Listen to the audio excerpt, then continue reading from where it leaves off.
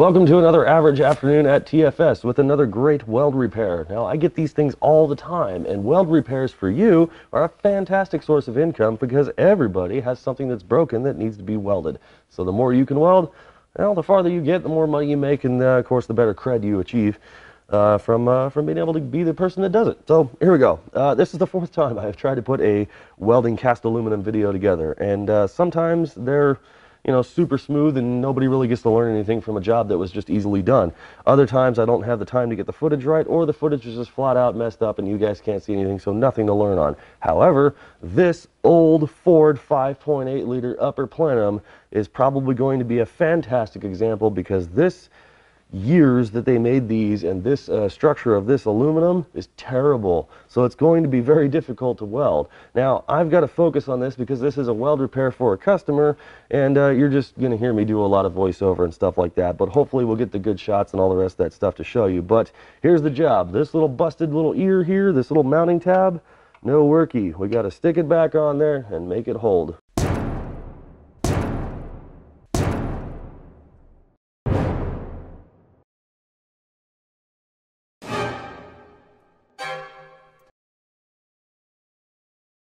Now this is kind of why cast aluminum just plain sucks, if you will, to weld, and it's very difficult to do.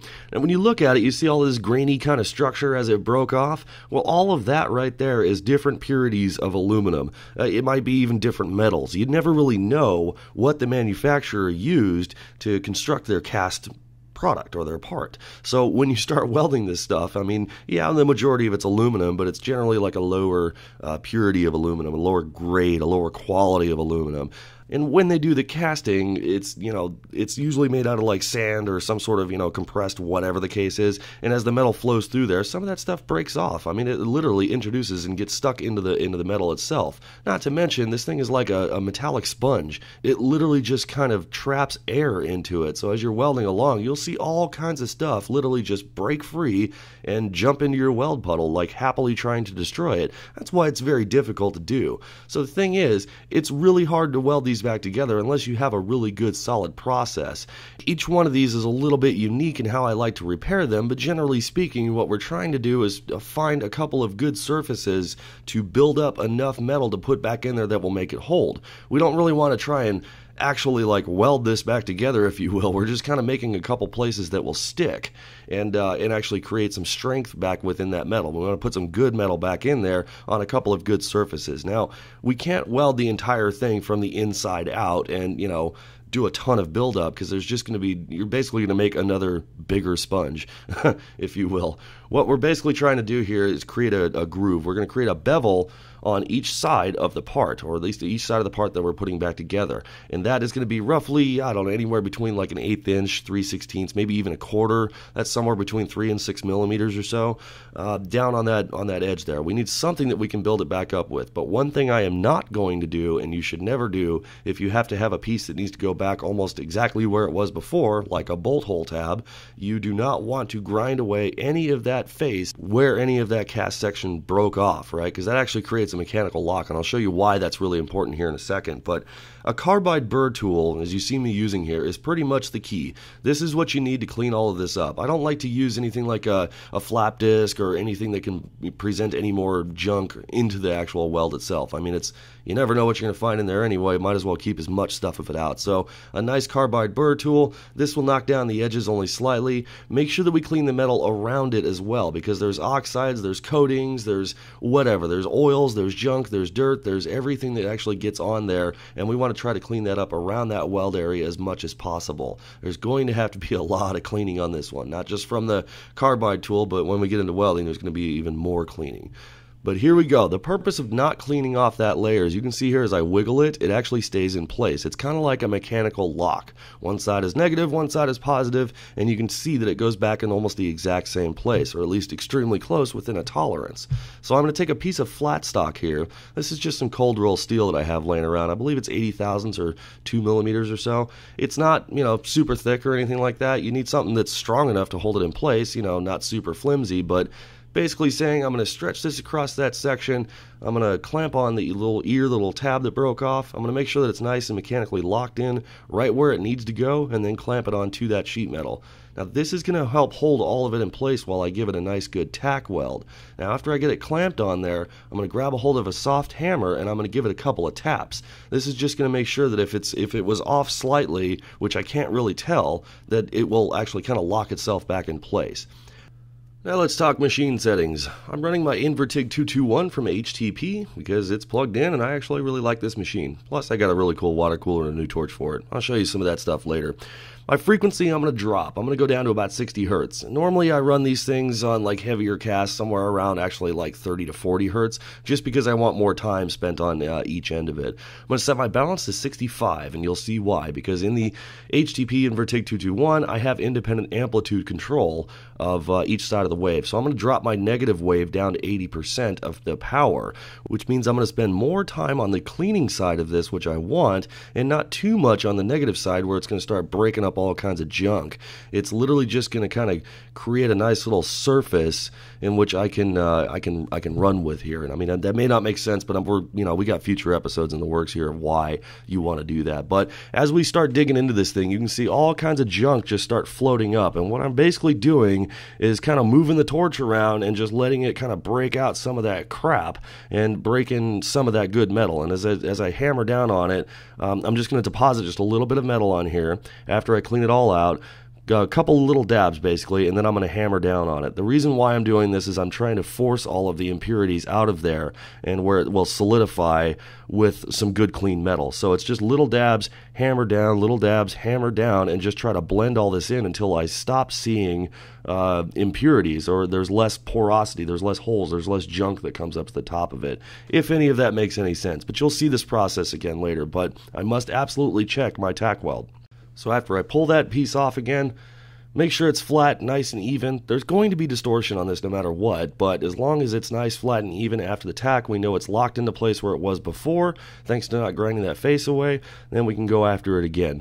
Now some of these shots a little bit difficult to gather, but you know what, hey, that's the best I could do for you guys, and they're pretty clear anyway. So again, we're just kind of adding a little bit of filler metal and chasing out any kind of impurities, any kind of porosity, any kind of imperfection. The more time you spend hammering down on it, the more time it allows it to actually come up and kind of break through that surface there. Whereas as if like a pocket of air or some junk from the metal came up there and you're hammering down on it constantly and kind of feathering in and out of the pedal itself and pushing some of that junk to the top, it finally gets out of there where good fresh metal can be deposited. We're essentially doing nothing more than displacing crappy metal with good metal. So again, kind of light in the beginning. We want to clean up all the areas around it. That's the purpose of kind of running around with the arc, so it actually blasts out some of that junk. It like brings it to the surface. And the more we hammer down on it with heavy amperage and add new filler, we continuously displace the old stuff with the new stuff. We're essentially building a bit of a bridge to go right over the top of it. So now just for a little behind the scenes, here's some of the problems that we encounter when trying to shoot these vids. I mean, the only shot we have is if I'm looking at it right here. Can't even get it over the top. This one would have been such a cool shot to nail, but there was just no way I could actually weld it with the camera in the way, and since this has to be, it's a customer's part, it has to be done correctly, so I can't sacrifice that. So, sorry, but the torch is in the way, and you can kind of see a lot of that junk I was chasing out of there, but yeah, oh well. Here comes another little goof. We're trying to build up that little bit of a lip on the inside of there. This is just some good nice little dabs, but there goes the tip and dip. It happens to the best of us, I guess, but either way, little bit of a build-up in here. Again, we're displacing metal, a little bit of an edge there that came around the end of the manifold. It's kind of like a gusset that was cast into it to give it some strength. I need to build that back up as well, but we're building it up on top of fresh metal, not necessarily all the displacement of the cast metal. We're just building up some, basically a stack on top of a stack on top of a stack, just little stuff to get this in there and kind of build it right back up again. Now, none of this really looks all that pretty, and that's the thing, I mean, cast it's a fickle metal. I mean, you don't always expect that it's going to come out perfect, but all we really want is some solid foundation for that new metal to stick to. And don't expect them to come out looking like dimes all the time, because that's not really realistic. I mean, what you're working with it's going to produce the right results. Sometimes you get lucky, sometimes not, but I'm going to file away on some of this bead here around to the edge, and it's just so I can get a nice clear shot of creating a groove with the file. And as soon as I do that, I'm going to prep the metal around it to just try and clean up some of the junk that's on there. I don't want to get too close to that port. Now, the gasket and some silicone, this is going to fill in any kind of imperfection or any kind of void or differences in the height of the metal after we're taking it away. But we do have to clear all of this out of here. Best way to do this, I mean, you can use a saw or a carbide burr or something like that. I'm literally just going to use the corner of this file. And as soon as I get a nice little groove in there, we're going to go right back into welding it. Now, I did speed this up a little bit just so you can kind of see the process. First, we got to chase it out, and we got to let a lot of that junk come up to the top of it, and we're going to try and displace it with some filler metal. Now, this part happened to be just one of the more terrible parts to do, so there's going to be a lot of chasing, a lot of filling, a whole lot of heat. But you really got to be careful at the same time, because if you get it too hot, that entire corner is going to fall away. So this has got to be done in steps and processes. You notice I can't really get the little pinholes out of it that are where pockets of air and everything else like that are displacing. So I'm literally hammering down and stabbing rod in there trying to get it to push, but this is going to have to be done in multiple steps. So as soon as I get that one done, again, super sped up here just so you can kind of follow along in the process. It's a little time consuming, but as soon as I get that first one done, I'm going to hit it with the carbide burr to get it down to a surface, and then I'm going to clean it up with the surface prep pad yet again, trying not to pull away too much metal. But there's a pinhole that I have right there, and I guarantee as soon as I weld this, it's going to open up even more stuff that was underneath that surface. So you may have to do this multiple times and run it over and over and over again until you actually get it right. I was lucky enough to get it right on the second try, to where everything, all the weld metal, all the voids pushed out of it, and everything was smooth on the top, free of a lot of junk. So if you got to go over this several times until you chase it all out, that's just the process. That's what you got to do. But as soon as I got it cleaned up, ready to go, it actually, it's not perfect. We're not making decorations. We're making solid repairs here. So that's what you need. It's good to go.